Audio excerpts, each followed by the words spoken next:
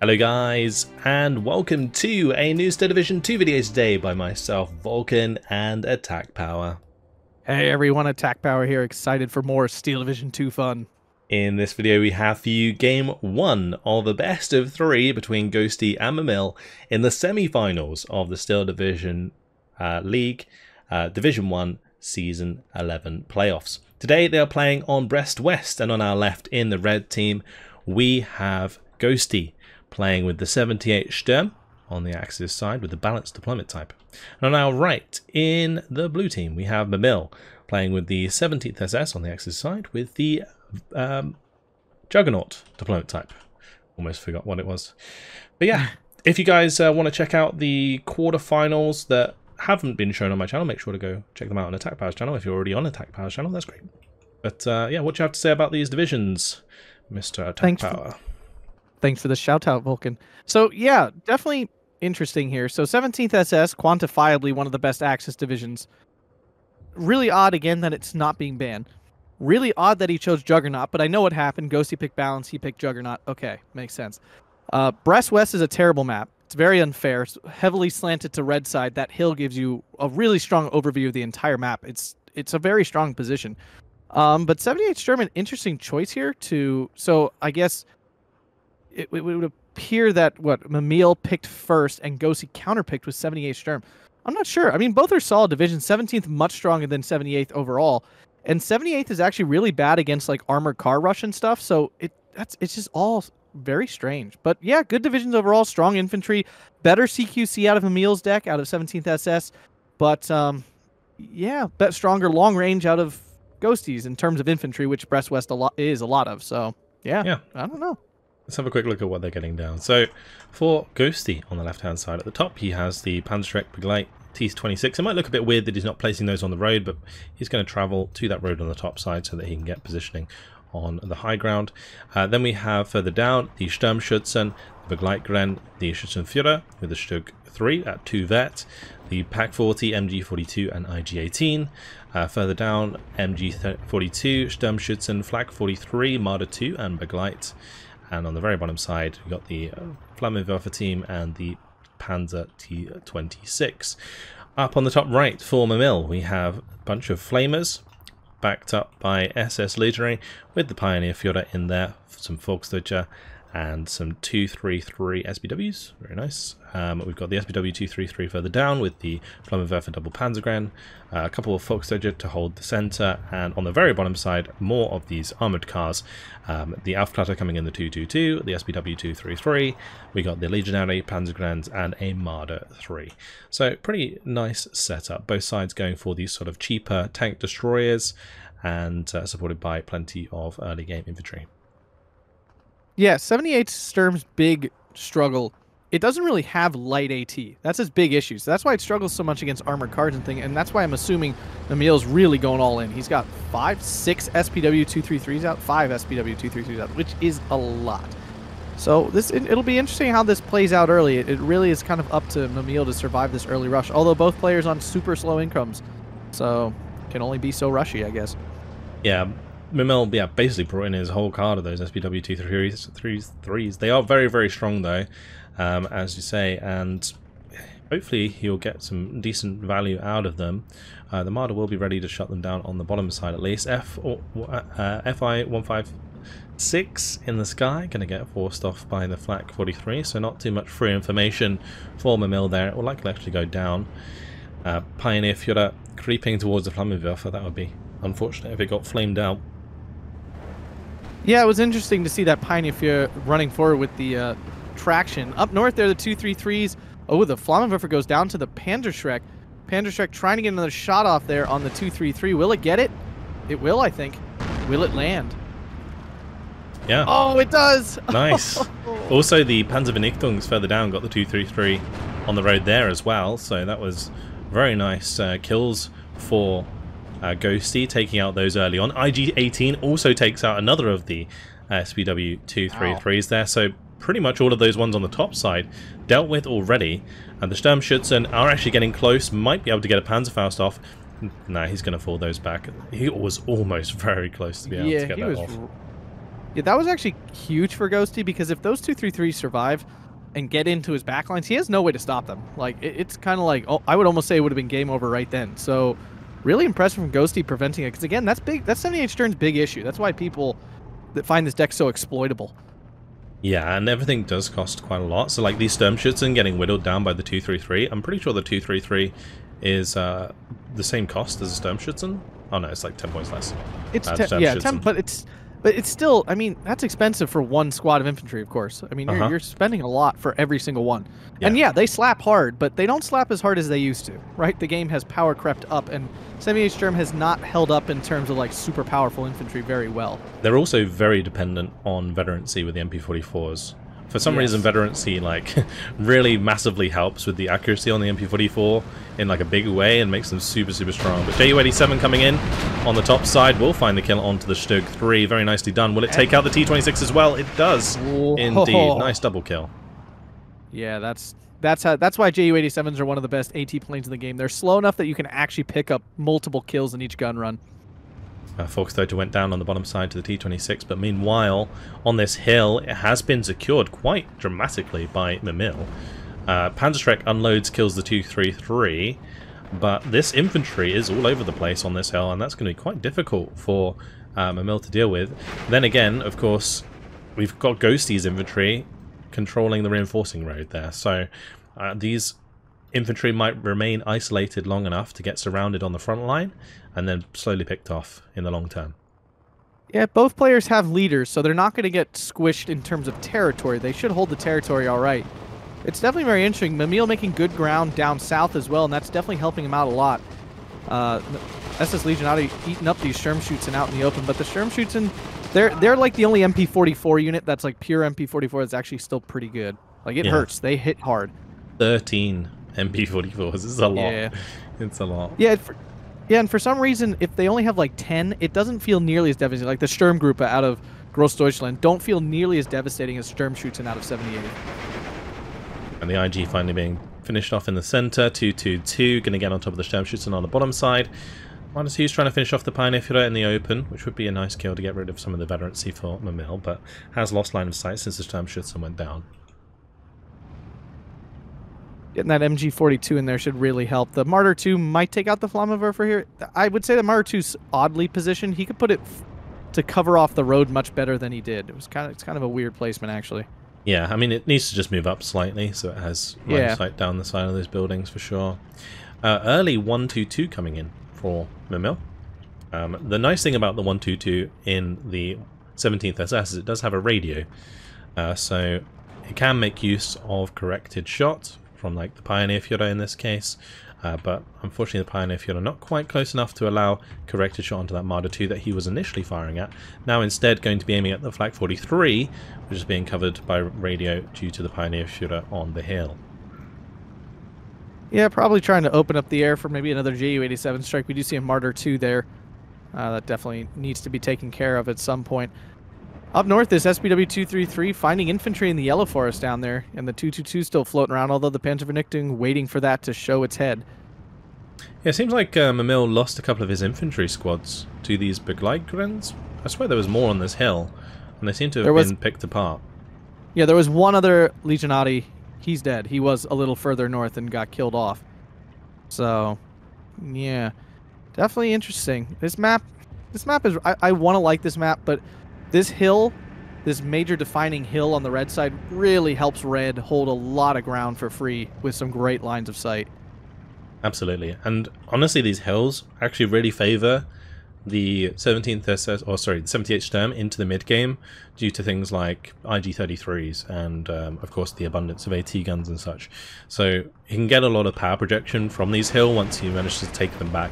And currently these Legionary not lasting too long as the Schützen open up on them with their double machine gun and the Panzergrenadier. Remember we used to rave about how good double MG42 used to be, like it was some sort of amazing thing, and nowadays it's just like a bit meh.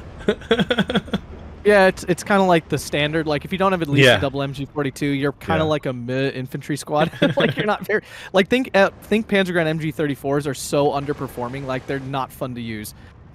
Like they're just like, oh, MG34s, that's a shame. Yeah. I mean, the Volksdeutsche still do well for their value. Well, for 25 points, yes, but when you get up to 30 points and you're only getting MG34s, it's like, wow, I'm overpaying really bad. Yeah, yeah, indeed. Okay, Mimile running out of HE on his Marder 3.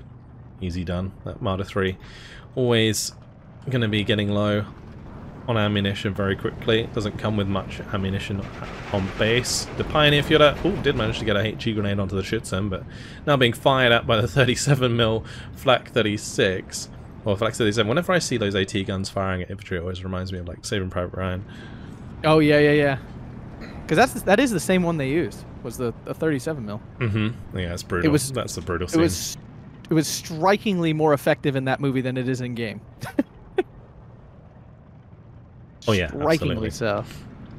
Probably realistically so. I think if a 37mm explodes in your face, it's probably going to hurt more. This mid area for Mimile is looking very, very sparse. There is not much here at all. Yeah. The one Flak 38, or the Pack 38, sorry, is kind of trying to hold the line. Does take out the T-26. The SPW-222 will be able to kill some of the infantry, but as soon as the Stug starts to make a move forwards, there is going to be plenty of flags to be taken by Ghosty. And meanwhile, Mimile is putting points into this bottom side, bringing in the Stug 4 here. And honestly, I'm not sure if there's too much to gain. Like, this river kind of makes it awkward to push across here and secure these flags. Yeah, it's definitely tough. I mean, he has he doesn't know, but I mean, Mr. Ghosty doesn't really have anything here defending that flag in the town right there, next to this little salient he's got going. But that's a ballsy play. Like, you're going pretty unsupported. Will this Pack 38 make it out of here? Oh, it looks like it will. The Martyr 2 lined up for a second, and then that was that, I guess. The SPW-222 does go down. Will the Stug push too far? Oh, the Pack 38 goes down to the Schützen just before the Stug rounds the corner. Yeah, so just the outflatter there, they'll get spotted, they'll get taken out. That'll be pretty rough. They're still hidden at the moment. JU-87 on its way. Stug 3 out in the open, spotted by this outflatter. Will the outflatter go down before the JU-87 gets the kill? He's down, but he still sees it. And down he goes. It. Yeah, the MG42 is further up, had eyes. So it manages to get through with that. Very nicely done. I did fly straight into the Flak 37 there for a little while, so might end up taking enough damage to go down. But meanwhile, Pack 40 further up is taken out by the MGs. Yeah, and it's easy to forget because we're so used to like Maverick on Maverick. These players are balanced in Juggernaut. They're not getting that many points here at the beginning, which is why it may feel like they're sitting kind of thin here and there because they haven't gotten that many points yet. Yeah, it's a lot slower style of gameplay. That Schützen, though, just demolishing the Volksdeutsche in that transport very, very quickly indeed with the double MG42. Plus the extra rifles there, of course, making a good difference. But that's going to be an extra flag in favour of Ghosty. And now Ghosty sitting on the 1311. Mimile had a really nice start, managed to get into some really good spots, but didn't really, well, he couldn't really reinforce them properly because of the way that Ghosty had got behind him. This SPW-233 currently sitting on the hill with no ammo shows how effective that's probably been up there to help reduce some of the numbers of Ghosty's infantry, but he might want to invest potentially into some supply. He's bringing the 122 actually really, really far forwards there, so we might see a supply be brought in just to get value out of that. Yeah, I think he's using the 122 as direct support. Looks like he's going to use it as a 2K, you know, HE gun basically on that hill. Also pretty good as a AT as well, obviously, for the Stug here, potentially, if it gets in range. Although the heat round on it is limited to the 1,500 meter range. Yeah. We are in the B phase, though, so both players unlocking a little more, although Ghosty a little bit more, right? Because he's on this balanced income versus the Juggernaut income. I will say this game is very interesting because it really does show how much stronger Schützen are than Panzergrenadiers. Just that simple 3 more guys seems to make them so much stronger. We see the Schützen consistently crushing Panzergrenadiers in one-on-one combat. Yeah, and that's when they're within the 500 meter range, of course. Like a max range, it's just sort of a coin flip as to who gets the most suppression first. But yeah, absolutely. At close range, the extra men really do make a big difference because it kind of snowballs when you have that suppression go down due to those extra rifles. Yeah, definitely interesting. I'm not going to lie, I've casted 78th a couple times this season. They've not performed well overall in the stats. I did a stat video. Colonel Koenig put together a whole bunch of stats, and 78th did not perform very well. So it's nice to see them doing a little bit better, because this division used to be, you know, pretty cream of the crop. Like, not never S tier, but always very strong. And Yeah, it was always a off. solid pick after bans, for sure. Nowadays, it's definitely sort of middle of the pack. Well, again, it's exploitable. I think everyone knows this division well enough that they know how to, you know, pick apart the lack of light AT, pick apart the super expensive infantry, pick apart the lack of air. You know, it's got some weaknesses, but what it does have is really, it's just got the top quality stuff, right? The best of the best stuff, generally speaking.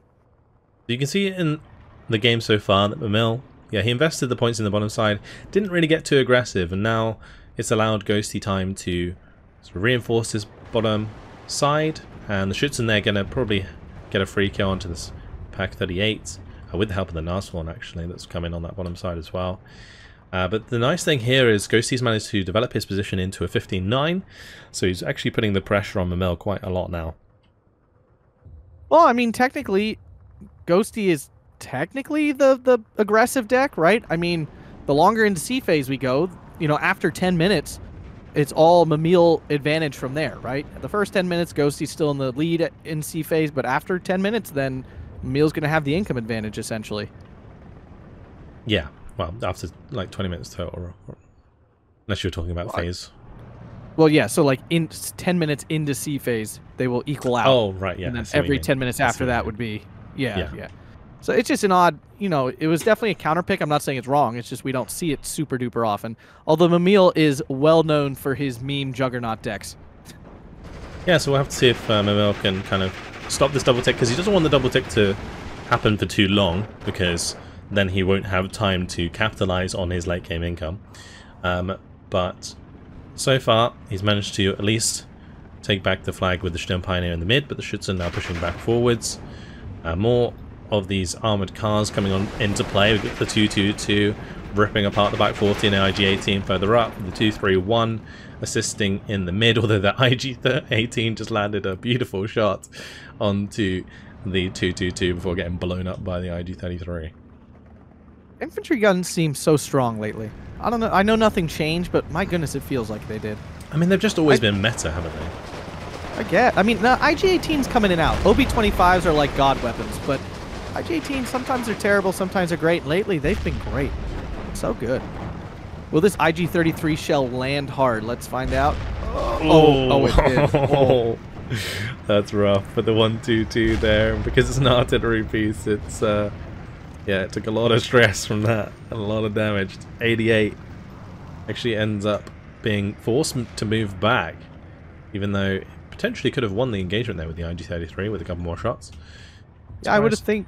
Yeah, would have got 2 or 3 shots in before the IG-33 fired again, so he would have suppressed it first. Although Ghosty fell back anyway, so it became irrelevant from that point. But yeah, interesting. Volksdeutsche coming in on the bottom side. The last Volksdeutsche that came in there got one shot out of the transport by the T-26, so didn't end up too well.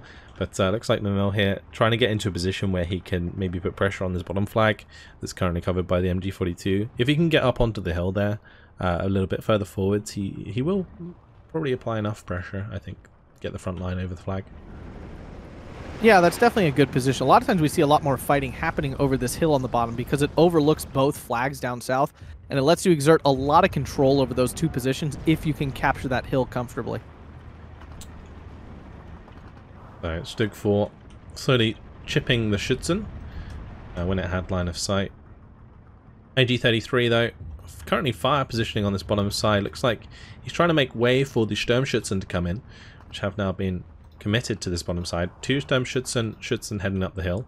Sturmschützen heading for the location where the IG is currently firing and wasting a lot of ammunition. It's always a classic when you see these IGs be fire positioned at a location and then the player who does it forgets. And oh yeah. Uses up all the ammunition. It happens a lot with the Grille as well, and the Grille has less ammo, so it's even worse. Yeah, it's always rough. Because I really think you should only do it for 3 or 4 shots, because at that point the opponent's either falling back or they're dead, right? No soft target is surviving 4 shots from an IG-33. Absolutely. So, you know, and now we have 2 Sturmschützen and a Schützen coming in down south. This Volkdeutsch, oh, this poor man. He has so little chance. It's kind of hilarious. In the firing line of the Sturmschützen coming into play. The Volksdeutsch got a good volley off initially. But with the second Sturmschützen, yeah, that's going to be rough. Although Mimile is targeting the first one. Like, he gave the Volkdeutsch a specific attack order, so it wouldn't switch targets. It's important to do for newer players. When you have 2 targets, pick one so they'll actually pin one down and then target the other one. Yeah, you're going to manually micro those engagements for sure. The 1-2-2, nicely done by Mimile here. Currently trying to indirect fire the IG-33 so that he doesn't get direct fired by it back. And Ju-88 actually being invested into that, but the SDK-Z71 going to force that away. Ju-87 coming in the meantime to try and take out Nigel, but that's not going to work. And yeah, all this AA is enough, more than enough, to stop these. Even shoot down the Ju-87 there. That was only being targeted by the Flak 43. That was some pretty good hits. Well, Flak 43s are so much better than Flak 36. It's kind of nuts, actually. They just have a higher rate of fire. That's it. That's the only difference, and they're just obscenely better. So Volksdeutsche double teamed, getting wrecked by the Schützen Begleitgrens. This bottom side has been completely overrun by Ghosty's infantry, and as we move on, unless Mimile can secure these close-ranged engagements with the Legionary, then he's going to be having a bad time. Does he have like a card of Legionary in Phase C? He put the second card in Phase C. Yeah, so that's what happened. So definitely, he's out right now. Definitely making him struggle. And now we see the Ju-188 nuke bomber out of 78 Sturm with its 2 1,000-kilogram bombs. This is always like 78 Sturm has very little air force, but then it carries this really cost-efficient, super powerful, like, nuke bomber that you have never have any AA for. Yeah, Sturmschützen absolutely destroy the transport coming up the hill there. The bombs hit nicely on the IG-33. Units just getting dismantled across the map. Ghosty doing a great job here. Schützen are going to come up on the 233 in the center as well. Get off their close-range AT. Take that out for free. Really, really nasty losses in the last like 2 minutes there for Mimile. Does manage to get off a bombing strike on the bottom side at least. Get some value out of that finally. We'll take out the IG-33. Ju-88's a nice bomber. It's very fast. Has a good loadout. Gets in, gets out in a hurry. Especially once it drops the bombs, it moves even faster. Like it's a very solid bomber.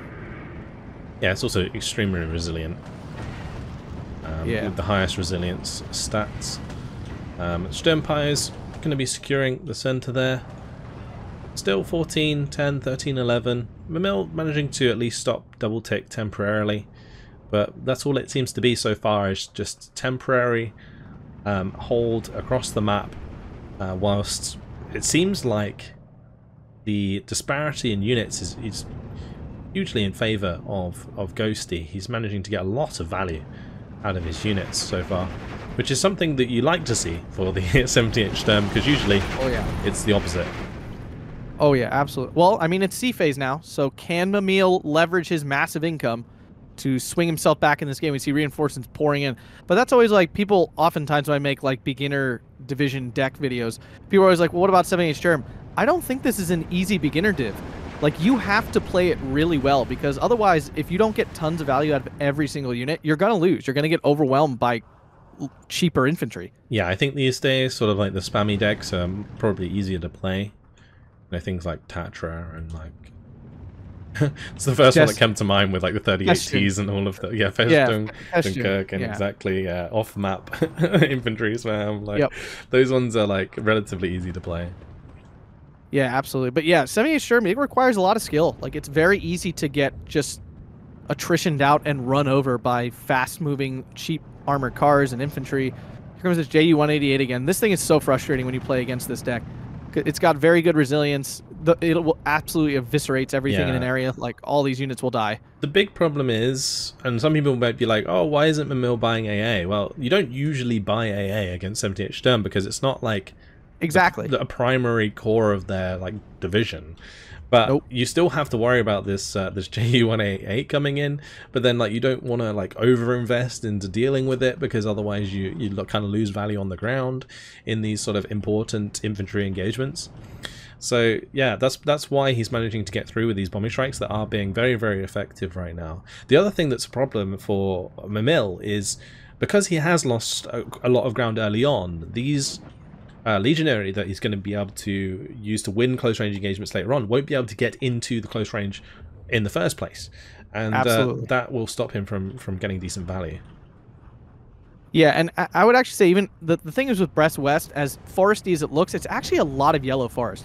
I think this is the most yellow forest in the game, like even more than Cell. Cell is a lot of green forest.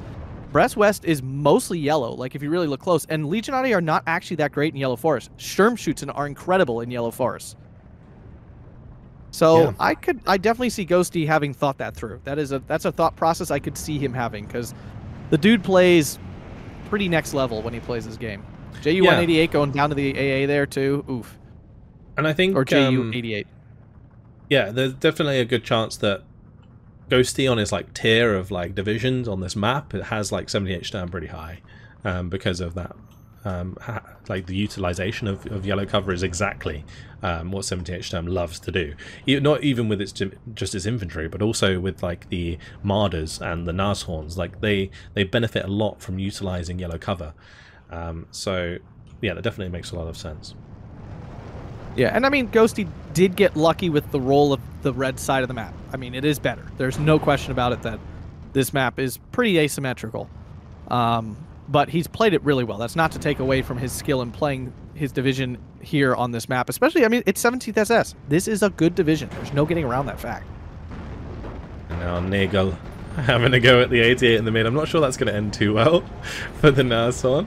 I thought he was going to make it. I thought he was actually going to live through a game. No!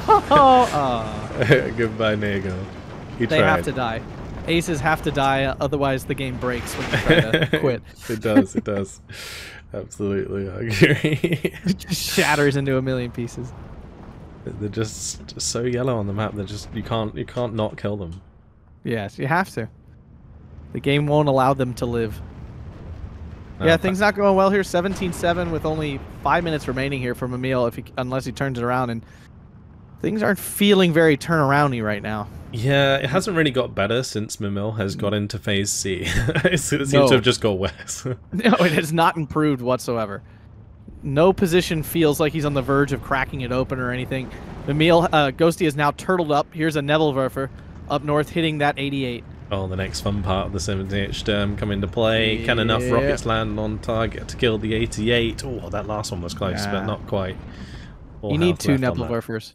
You need 2. Always get 2. Unless you're lucky.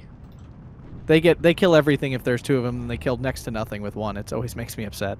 It's not Katusha. It's not Katusha level of bad, but they're definitely far less exciting in singles. Oh, JU-188 coming in. Here it comes. It's coming in for another one.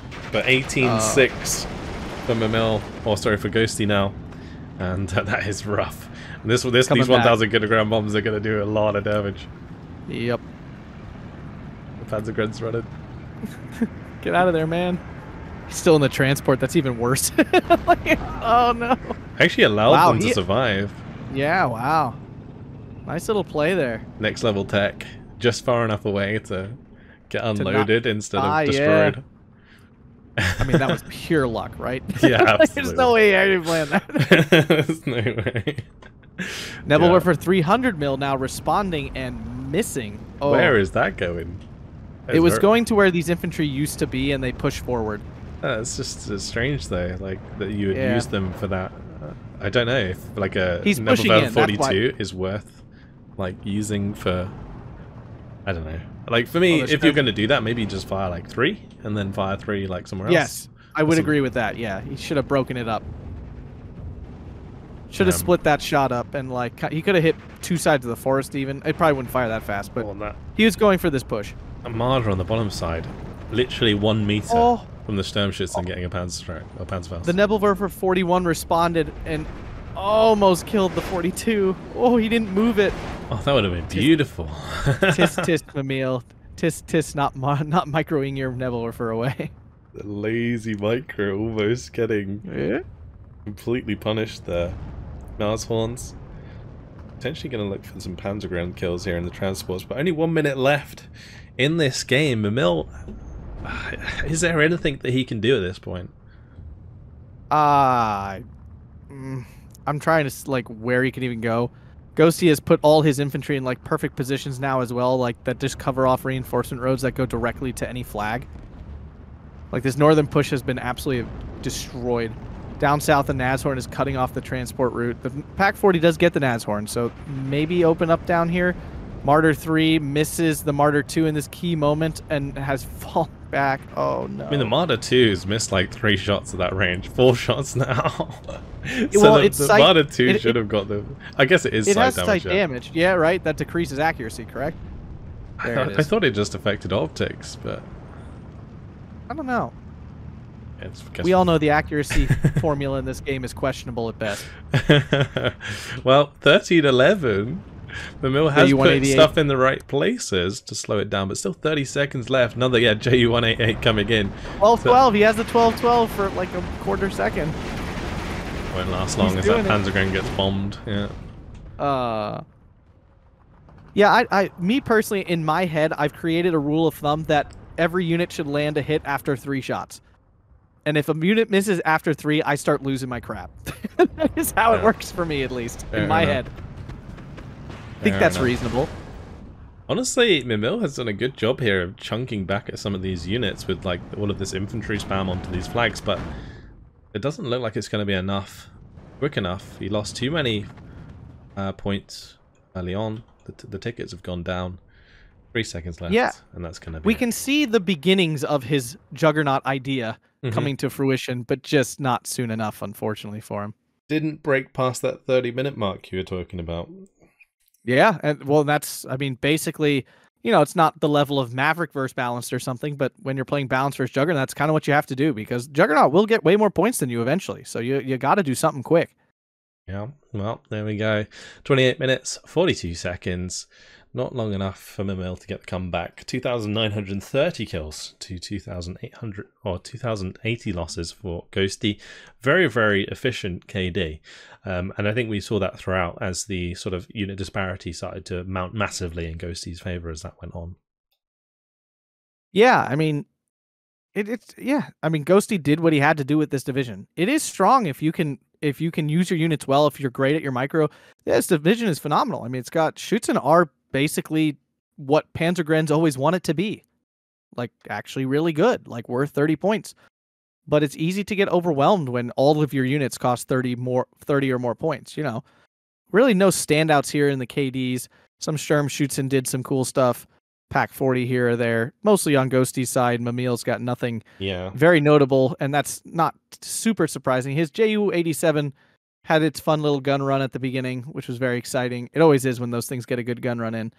But then, of course, met its ultimate demise. It's just interesting how like most of the infantry kills are on the side of Ghosty, and then it seems like Mimile basically got no value out of his legionaries or anything. So yeah, that really sucked for him. Yeah. Anything else you'd like to add? No, good game to both players. Definitely an interesting one to see. All right, well, that's it. Hopefully, guys have enjoyed it. Thank you very much for watching, and we'll see you in the next one. Goodbye.